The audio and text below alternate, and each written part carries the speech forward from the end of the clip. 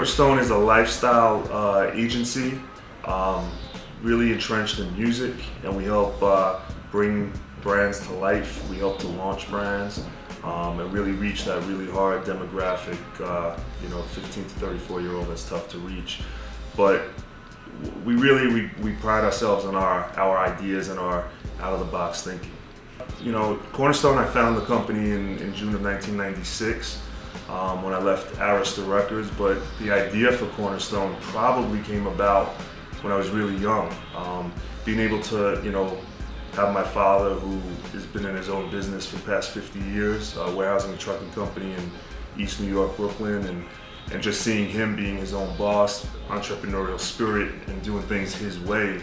I think I knew back then when I was 14, 15 years old that I always wanted to have my own company. So, getting into the music business out of college, working for somebody like Clive Davis, Daniel Glass was a guy that gave me my first job in the music industry, but then going on working at Arista for Clive Davis was an incredible learning experience of how to really bridge the gap between music and commerce.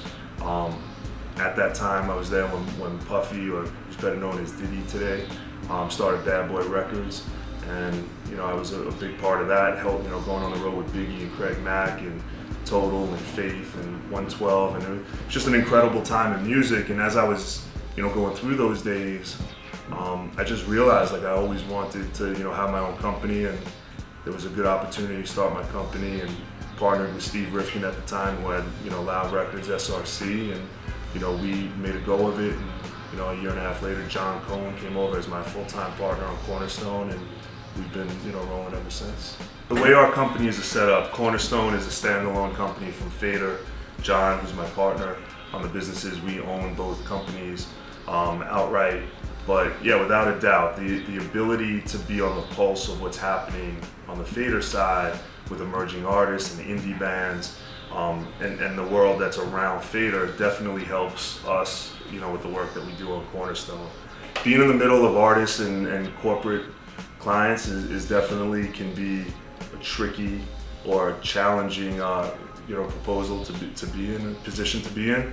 I found that based on relationships and really laying everything out on the table, the more transparent you are with both sides, there's usually a better chance of not falling into a bad situation. We also, when we work with our corporate clients, we always want to be upfront with the artist, what's expected, and again, it's really about understanding what both sides want out of it and making sure there's a win-win for both sides. From an artist perspective, the economics of the music industry has changed dramatically from when we started, and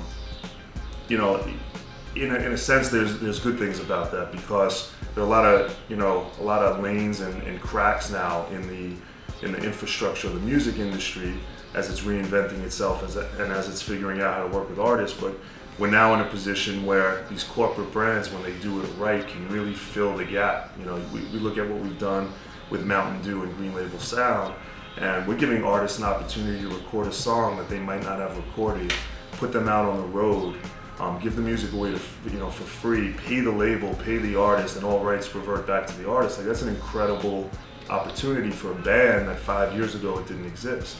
We work with Converse, and we're opening up a recording studio called Rubberbanding in Brooklyn that is going to be open to the public, and bands that never had an opportunity to record with a real engineer in a top A-level studio are going to have the opportunity to record in that studio for the next 3, maybe 5 years. And as we expand that program, it's constantly the opportunity for these corporations to get involved in a real way and help people with their life.